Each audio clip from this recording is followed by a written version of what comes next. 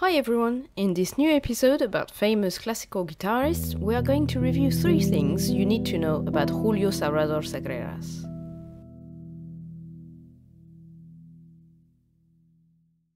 One, a guitarist upbringing. Julio Salvador Sagreras was born on November 22, 1879 in Buenos Aires from parents who themselves were guitarists as well. If we don't know much about his mother, his dad was Gaspar Sagreras. Maybe it was fate, but apart from No Me Olvides, Do Not Forget Me, there isn't many of his father's compositions that have survived until today. Julio started learning guitar with his parents from a very young age and participated in his first concerts at the age of 6. Wanting to pursue his life and career in music, he studied piano and composition from the age of 12. He progressed very quickly and eventually got appointed professor of guitar at the Academia de Bellas Artes in 1899. 2. A prolific composer and performer. Sagreras was a well-known performer during his lifetime. He gave many concerts in concert halls and salons, and even participated in radio broadcasts, and was particularly active from 1900 to 1936. In parallel to his stage career, he was also known as a composer.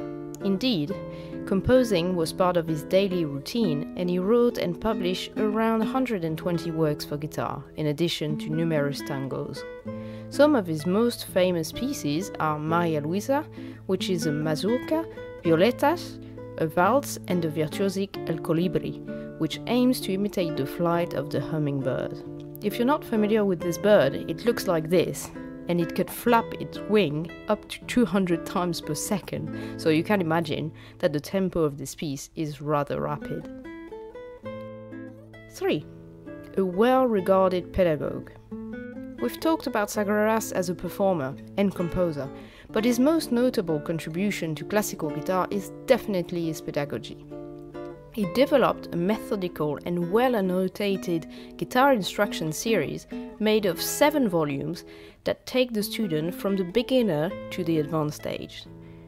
The approach with incremental difficulty is so well designed that it can be used by a student as a self-teaching resource. He particularly emphasizes the importance to make the melody stand out, and it is no surprise that his work in general is extremely rich melodically speaking. He opened his own school, Academia de Guitarra, in 1905. The musical piece in the background is the mazurka Maria Luisa. You can listen to my interpretation by clicking on this link.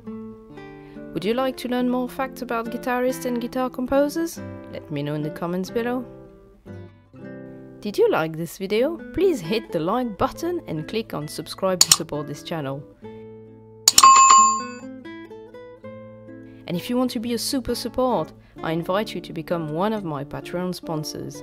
You'll find a link in the description below so you can learn more about how you can make a difference. Thanks in advance. See ya!